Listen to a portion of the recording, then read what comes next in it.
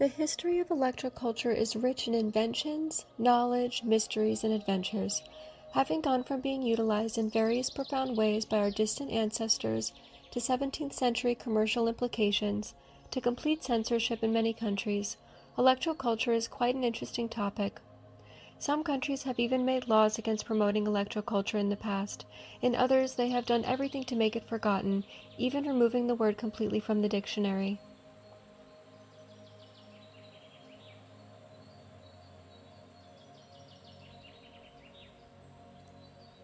Electroculture is the study of utilizing atmospheric energy from the Earth and unified field to help cultivate fertility, vitality, growth, and development in plants, animals, and humans. This electricity can be sourced through natural or man-made means. It is best to work with natural sources of magnetic and electric energy whenever possible. The root word of cultivate means to honor, to love.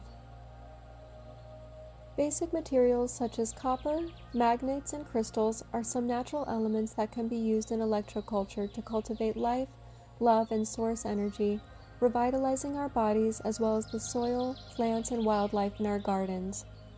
Electroculture techniques offer a potential to increase plant yield and fertility by 100 to 300%, essentially eliminating the need for pesticides or fertilizers, which helps us honor the delicate balance of nature.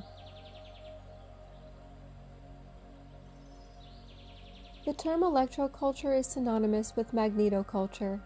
Both are generic terms used to describe an assortment of techniques described to amplify and focus magnetic and natural electric forces of nature. Magnetic and electrical forces always manifest conjointly in nature. Magnetoculture, however, refers more specifically to magnetic influences, while electroculture to electric influences on plant growth and soil fertility. Electroculture and magnetoculture are based on the synthesis of discoveries in the field of agriculture encompassing cosmic and telluric energies, electricity, and magnetism. Plants and people are sensitive to electricity and magnetism. Improved plant growth, quality, and increased yields are a few of the noticeable beneficial effects in plants. The technology can also be used to protect plants from pests and diseases. Electric and magnetic effects on people are very similar, as demonstrated by the dedicated work and research of Georges Lakhovsky with copper coil oscillators in the 1920s. Lakhovsky believed that each of our cells was a minute resonant circuit, and when these circuits were oscillating correctly, we or any living thing were considered healthy. When an outside source causes our cells to oscillate at a different rate, then disease sets in.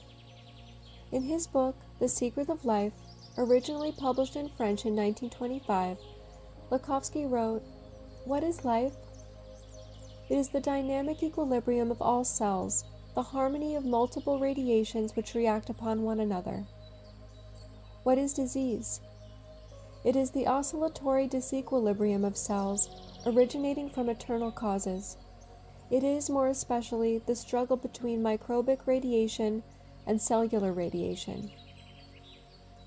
Lakhovsky believed it was these radiations that kept our bodies oscillating correctly, but too much of distorted radiation would cause them to oscillate incorrectly. Setting out to prove his theories, Lakhovsky felt that he could generate a practical application to enable the adversely affected cells to regain their full vitality by reinstating their proper oscillatory rate through a dielectric element such as copper. What Lakhovsky discovered was truly amazing. He discovered that using copper coils protected our cells from various forms of disease through an ability to generate a healthy electromagnetic field for our cells to continue oscillating at their resonant frequency. Georges Lakhovsky's research, where he demonstrated the comparison of a living cell with that of an electronic circuit of an antenna, inspired him to devise a theory of a living cell as an electronic circuit of high frequencies and electrical oscillations. This led him to publish his first book, The Secret of Life, originally published in French as Le Secret de la Vie, Paris, Gauthier Villars, in 1929. His focus turned then to the development of electromagnetic systems that can heal plants. Lakovsky coils are little antennas made of copper, oriented in a certain way with north at around 32 degrees, in alignment with the tilt of the Earth's rotation. These antennas can be used for individual plants or trees to heal them from disease or to help them grow. What Lakovsky discovered was simply amazing. He postulated that all living cells, people, plants, bacteria, parasites, etc., hold certain attributes which are generally associated with electricity. These attributes include resistance, capacitance, and inductance. When configured properly, sustained by a small, steady supply of outside energy at the right frequency, these three electrical properties will cause recurrent generation, or oscillation of high-frequency sine waves. This process is commonly known as resonance. Perhaps it could be simplified comparing it with a child swinging on a playground swing. As long as a parent or guardian pushes the swing a little bit at just the right moment, i.e. the correct frequency, the child will continue to swing. In the field of electronics, circuits that generate recurrent sine waves are referred to as electromagnetic resonators, or more commonly referred to as oscillators.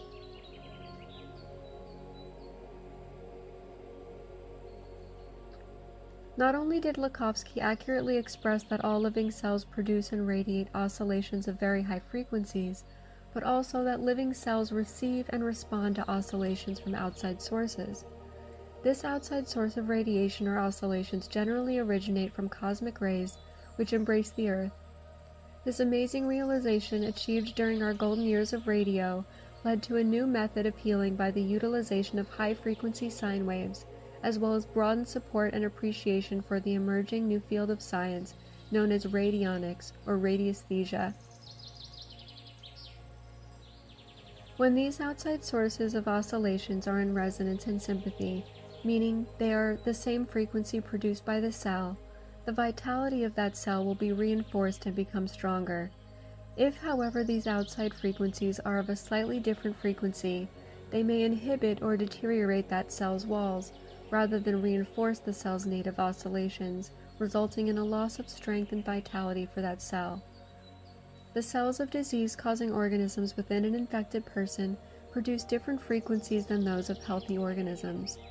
Lakovsky found that if he increased the amplitude, but not the frequency of the oscillations of healthy cells, this increase would overwhelm and overshadow the oscillations produced by the disease-causing cells, thus triggering the demise of the disease-causing cells trying to inhabit the body of people or plants suffering from disease.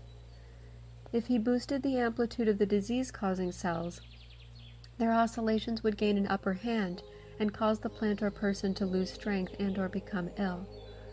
Lakovsky viewed the progression of disease as essentially a clash between the resonant oscillation frequencies of host cells versus the oscillations emanating from pathogenic disease-causing organisms.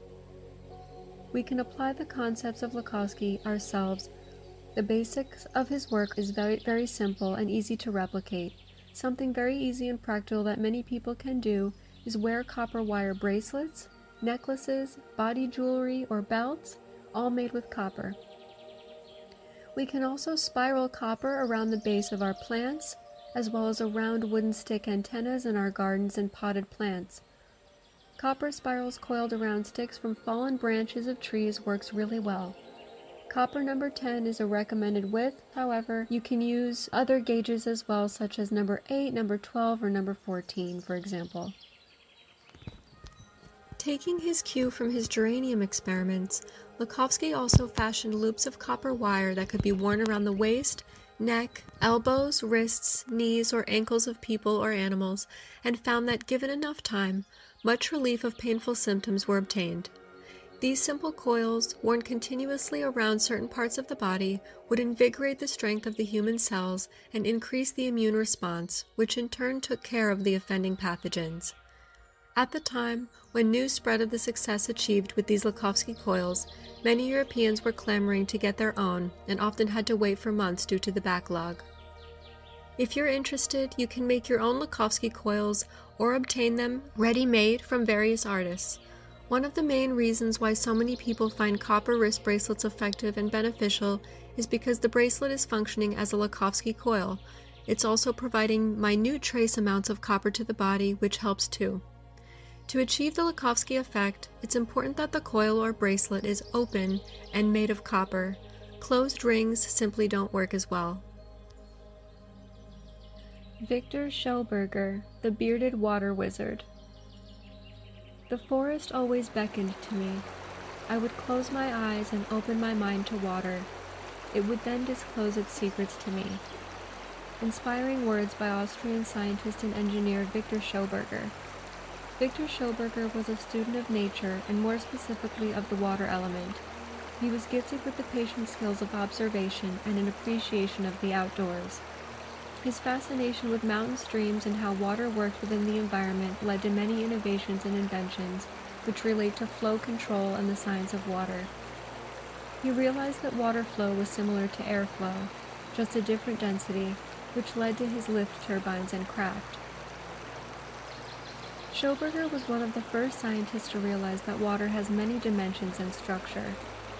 Water has surface tension and boundary layer mechanisms, which were revolutionary before 1900. Of course, Nikola Tesla also realized this around the same period. In 1891, Tesla invented the Tesla coil, an induction coil widely used in radio technology. In Colorado Springs, Colorado, where he was staying from May 1899 until early 1900, Tesla made what he regarded as his most important discovery: terrestrial stationary waves. By this discovery, Tesla proved that Earth could be used as a conductor and tuned to resonate at certain electrical frequency.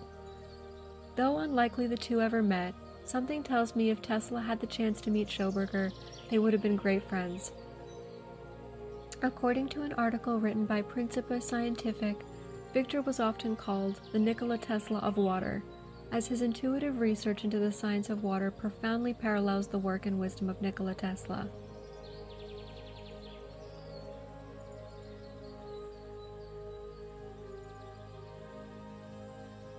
Many of Schauberger's early inventions were focused around the transport of timber and then sorting them by use of water flow dynamics and displacement. Back then, transporting timber from the mountains was not without challenges, as this was well before helicopter lifts, trucks, and aerial cable lift lines. Although he worked as an engineer after the success of his wooden stream design utilizing the flow of water to enhance transportation of timber, it is said that Schauberger resembled more of a Shinto monk or an elder shaman, regarding his perceptions of nature as a spiritual entity and an ally. Victor Schauberger, 1885 to 1958, submitted many patents throughout his life. In 1933, he published his first book, Unser sinnlos Arbeit, or Our Senseless Toil, The Cause of the World Crisis, subtitled Growth Through Transformation, Not Destruction of the Atom. Around this time, he creates the trout turbine, one of Schauberger's most notable inventions, which utilized the natural vortex motion of water to generate power. The trout turbine was designed to mimic the motion of water in a natural stream, using a spiral channel to create a vortex that would spin a turbine. Unlike traditional turbines, which used straight channels to force water through them, the trout turbine worked in harmony with the natural flow of water, reducing turbulence and minimizing energy loss. The trout turbine was highly efficient and environmentally friendly, making it a popular choice for small-scale hydroelectric power generation.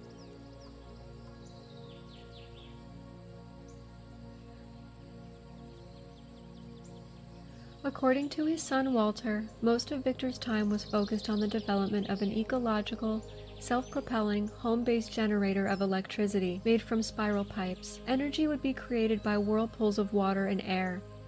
Victor had intended for this to be his life's achievement, a cheap and widely available private power plant that harnesses the Earth's natural atmospheric energy without polluting the environment. The Austrian dreamer devoted his last years to this project, which drew the attention of Texan investors who invited Victor and Walter to the U.S. towards the end of the 1950s to discuss potential collaboration. However, they failed to sign the contract, and Schoberger returned home feeling like he was being deceived. All of his inventions, including a dozen or so patents, as such for water and wind turbines, were designed to serve not only the people but also the environment. Schoberger became a prime example of ecologically conscious technology, borrowing its foundations from medicine. First, do no harm. However, in a period between two wars, his forward-thinking nature-minded approach must have seemed backwards to their current way of life, when he made a call to limit the felling of forests, explaining that this disturbs the circulation of water in the ecosystem, increasing the risk of torrential rains and flooding, as well as causing droughts and agricultural crises. Sadly, his ideas were laughed at. In 1935, Victor Schoberger submitted a patent for a soil cultivation device, the Golden Plow. His Golden Plow demonstrated an inherent efficiency and proven ability to benefit the improvement of crop yield. The term refers to blades made of rust-proof copper rather than iron, designed in a shape which is aligned to the golden ratio or Fibonacci spiral. The Golden Plow was designed to loosen soil without disturbing soil layers and microorganisms. By copying the mole, he designed a plow that pulls the soil inward rather than pushing it outward. Along with other copper-based agricultural machinery, his invention was recognized only decades later and is now broadly used on ecological farms. What he found was that crop yields increase after replacing iron shovels with copper ones. The vegetables grow bigger and better, while flowers are more resistant to plant louse and other pests. After exploring the subject further, it was discovered that the use of copper plows imitate the soil regenerating habits of moles digging their network of tunnels through a farmer's field. While this technology currently attracts quite some attention on social media, it is still not available on the market. Schoberger's guiding principle for experimentation was his intuition, which was based on his own observations of nature, his reading of old philosophers and poets, as well as on the deep knowledge of the mountain men who had spent their lives in the forests. As the story of Schoberger has shown, technological breakthroughs are often the result of holistic thinking that incorporates ideas from different disciplines and people, including artists, philosophers, farmers, foresters, and engineers. ElectroCulture, Justin Christoflo, 1921. In the 1920s, Justin Christoflo invented a system of electroculture which proved so efficient that it increased crops considerably, up to 200%, without any chemical fertilizer or supplement. It also prevented disease and helped rejuvenate plants, and among other advantages, the germination of seeds was better and shorter, and crops grew at an accelerated rate.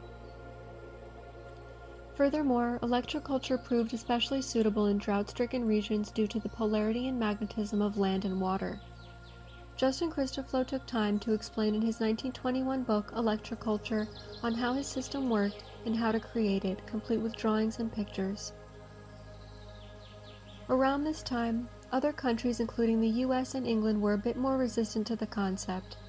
The US Department of Agriculture issued a bulletin in 1926 which concluded that a review of literature of electrocultural experimentation up to the present time does not lend assurance of great progress.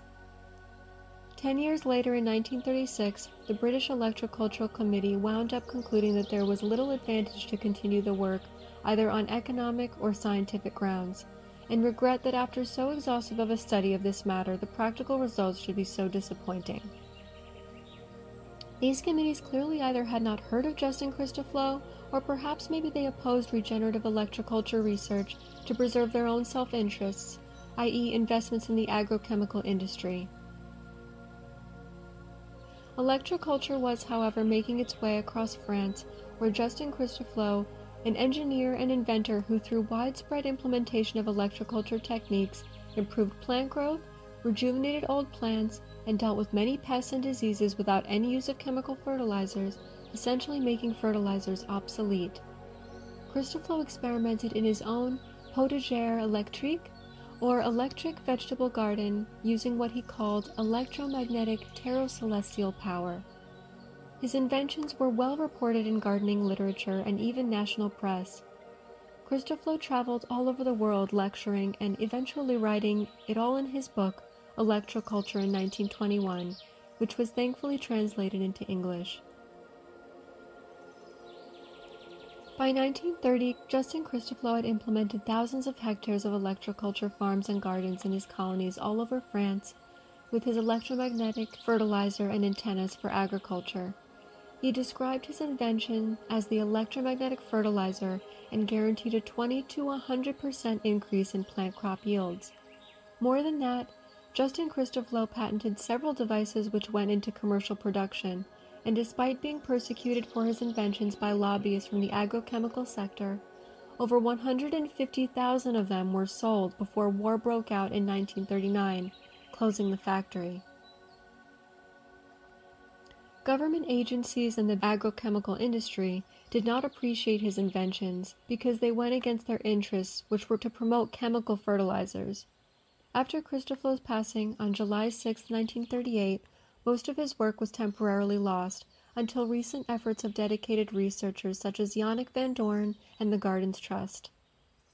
Thanks to dedicated researchers in the field, Justin Christopher still commands a lot of interest to this day, and although he died in 1938, the man even has his own Facebook account, managed by a group of dedicated Christopher curators, electroculture enthusiasts.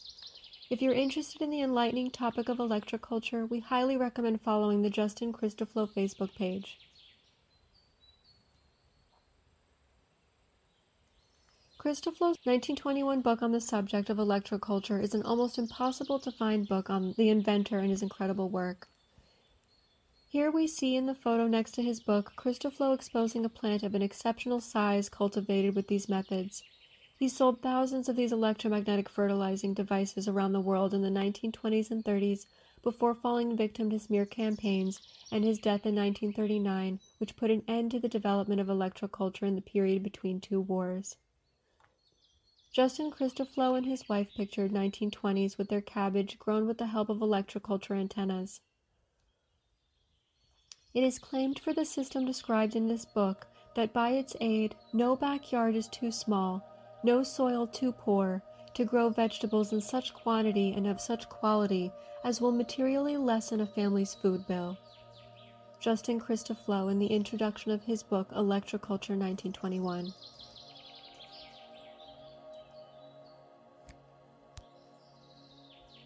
After 9 years of persistent experiments in the use of electricity and quick-growing methods, A. Carr Bennett developed a method which proved successful in the stimulating of fertile vegetable seed.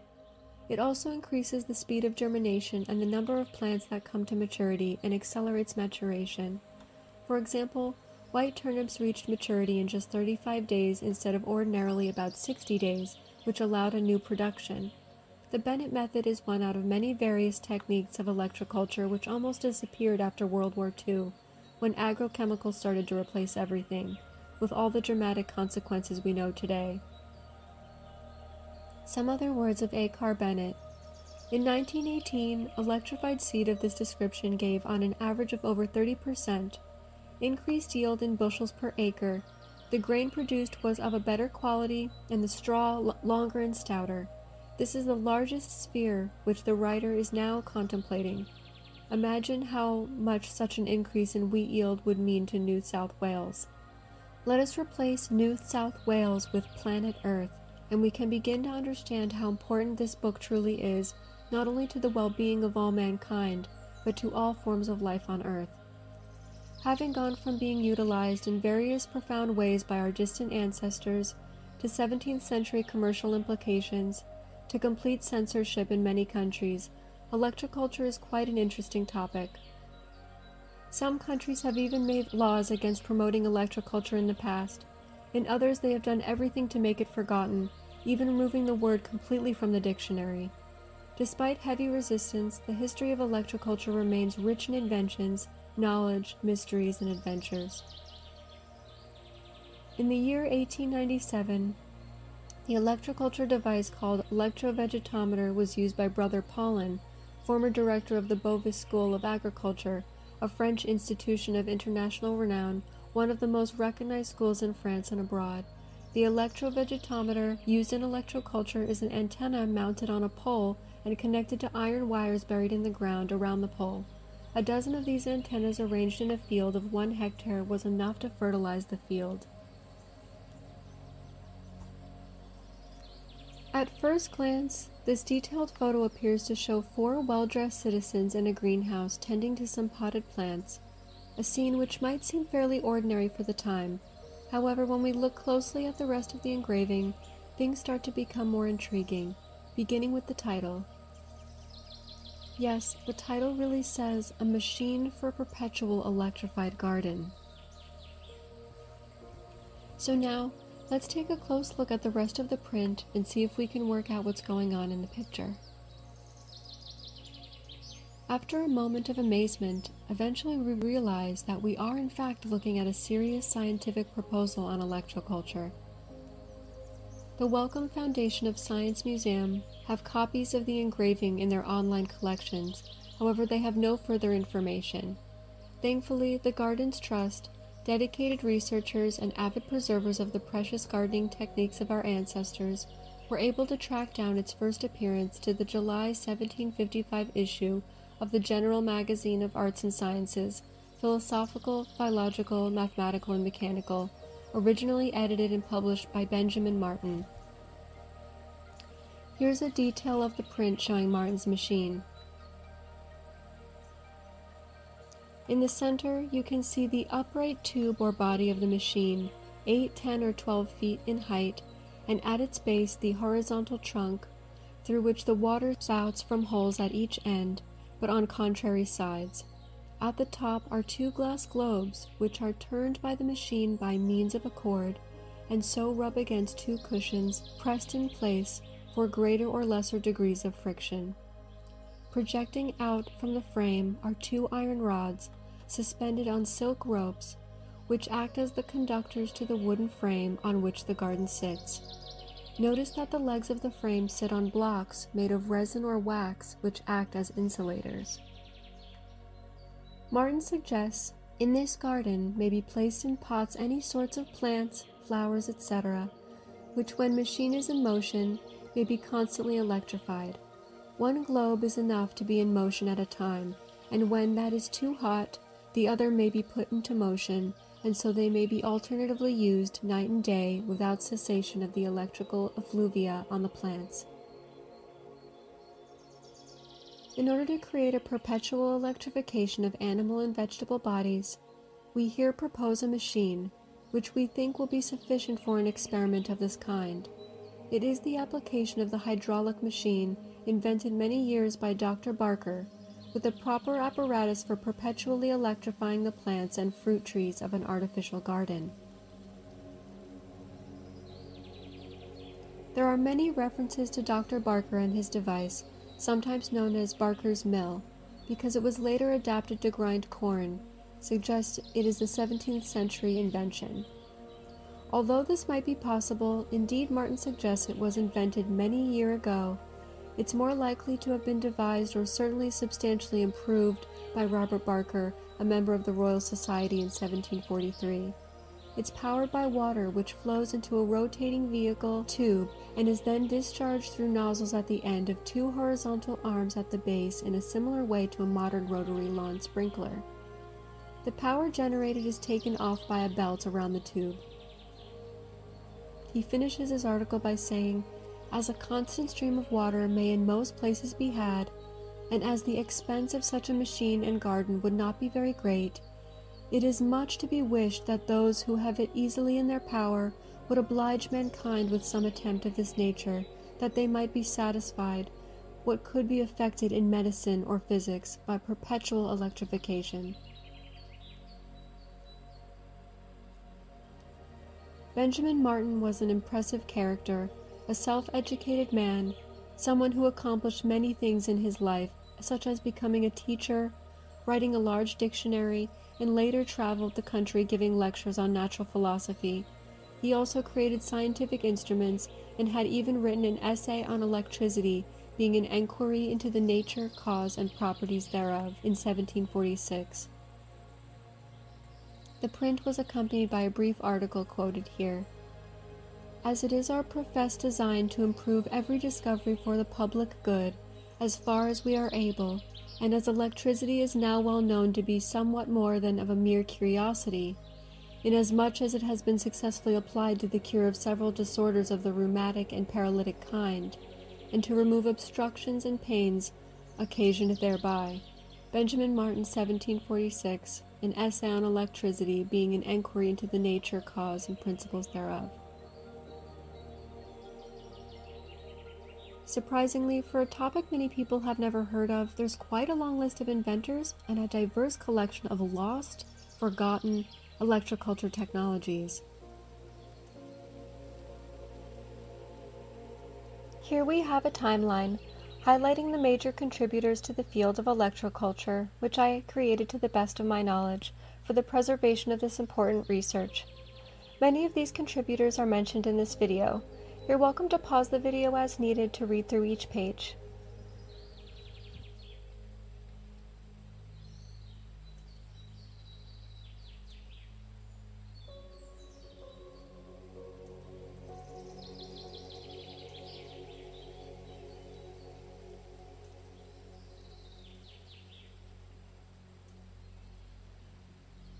So how is it that electroculture was a curiosity then, when the 18th century essentially didn't have it? It was in the year 1600 William Gilbert published the book De Magnete, a thorough investigative analysis on electricity and magnetism. William Gilbert was inspired by the Greek word for amber, electron, Latinizing the word into electricus, which rapidly assimilated into the vocabulary of those interested in natural philosophy and early science. The words electric, electrical, and electricity followed shortly after. The phenomenon of electricity has been known since antiquity, with references to amber crystals, crystallized tree sap, creating static electricity around 600 to 500 BC. This was through Thales of Miletus, Ionia, one of the 7 wise men of Greece, founder of the Ionic philosophy, and from whose school came Socrates, is said to have been the first to observe the electricity developed by friction in amber. But references go back even further. Some examples fostered by dedicated researchers include the Baghdad battery, which is potentially the world's oldest acid-based battery dated to around 3,000 years old. The Dendera plasma bulb, hieroglyphs dated to over around 4,000 years old at the Hathor Temple in Abu Sir. The conductive Great Pyramids of Giza, potentially over 12,000 years old, pre-flood structures. This school of thought was spearheaded in recent years by researchers such as John Anthony West in his 1979 book, Serpent in the Sky, engineer Chris Dunn, author of the Giza Power Plant, developed further by James Brown, author of Fire in the Middle, and renowned author researchers J.J. and Desiree Hurtak.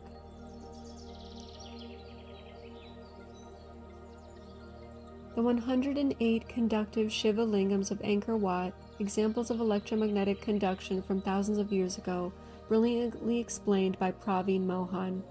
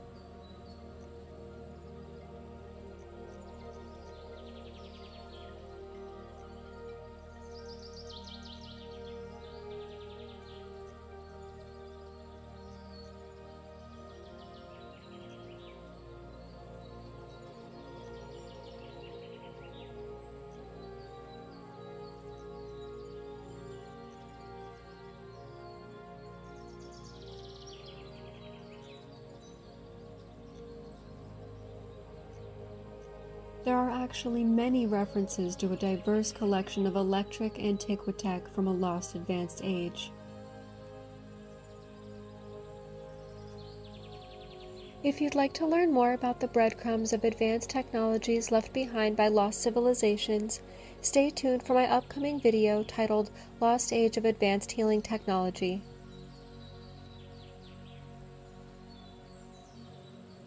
The history of electroculture is rich in inventions, knowledge, mysteries, and adventures, having gone from being utilized in various profound ways by our distant ancestors to 17th century commercial implications, to complete censorship in many countries. Electroculture is quite an interesting topic. Some countries have even made laws against promoting electroculture in the past. In others, they have done everything to make it forgotten, even removing the word completely from the dictionary. The founding fathers of electroculture are not alone in their valiant mission of sustainable cultivation of healthy food and environment. Their collective contributions to the field continue to inspire many on their journey to health and well-being, guiding us to align with the regenerative ways of being and living in harmony with Mother Nature. Over a century later, we feel truly lucky to be able to present this precious information to others, including farmers, gardeners, agronomists, researchers, students, and anyone concerned about food, health, and the environment.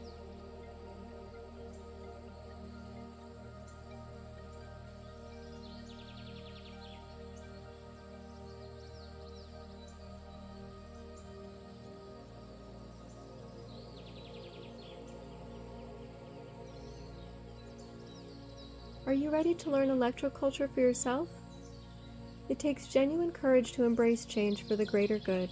Thank you for being here. Thank you for learning about electroculture. Your actions today are helping to plant the seeds for the cultivation of humanity's growth, leading us to embrace and contribute to change in a positive way for all life on Earth to benefit. If you'd like to learn these techniques for yourself, we highly recommend checking out the diverse collection of references in this video. Additionally, you can view the sources at the end of the video, connecting with those which resonate the most with you in your unique journey. With respect for the individual perspective, please take what resonates and leave the rest. And if you're wondering, why are our farms and fields not yet full of these amazing apparatuses, which lead to increased crop yield, better nutritional content, improved resistance to disease and pests, all accomplished using sustainable, eco-friendly bioactive materials without the need for fertilizers? We invite you to read more information on electroculture and the censorship which has resisted the growth, development, expansion, and research in the field, and a plethora of information, practical methods for electroculture on Yannick Van Doorn's website, electroculturevandoorn.com. ElectroCultureVanDoorn.com is a wonderful resource for techniques, examples, results, and observations that allow us to consider the unique options of agricultural techniques that are most resourceful for us. Join the news on electroculture on the dedicated page on Facebook where Yannick regularly shares news and testimonials. And if you enjoy reading and are interested in learning more on electroculture from the original literature that's been preserved on this fascinating subject, we recommend checking out this collection of books in the re-edition by Talma Studios.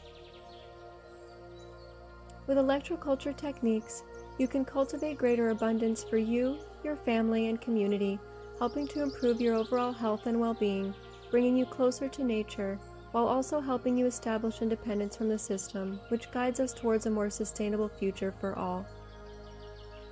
How can we contribute to the mission to help bring electroculture back to life? You can choose to work with electroculture techniques in your own garden, sharing your experience and helping to teach others about the benefits of regenerative, eco-friendly gardening techniques.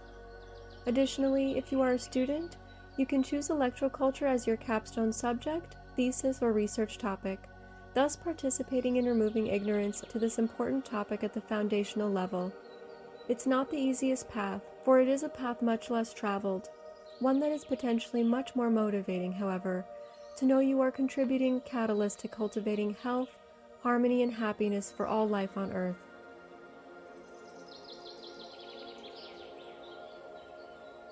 If you feel called to contribute further to the mission of educating others on the wonderful applications of electroculture, Yannick Van Doorn has partnered with ElectroCulture.life to provide an opportunity for us to co-create a documentary about electroculture. If you'd like to contribute to help this wonderful film reach the greater community so that all life on Earth can benefit from this amazing information, you're welcome to visit indiegogo.com/projects/electroculture-life-the-documentary. Please join us in experimenting and feel free to share your results, which can help to ignite this beautiful spark for someone else. I genuinely appreciate you taking the time to adventure through this video, stopping by to smell the roses, and to hopefully receive some information which may help you to cultivate energy from the unified field as a sustainable source of health, harmony, and happiness for you and for all life.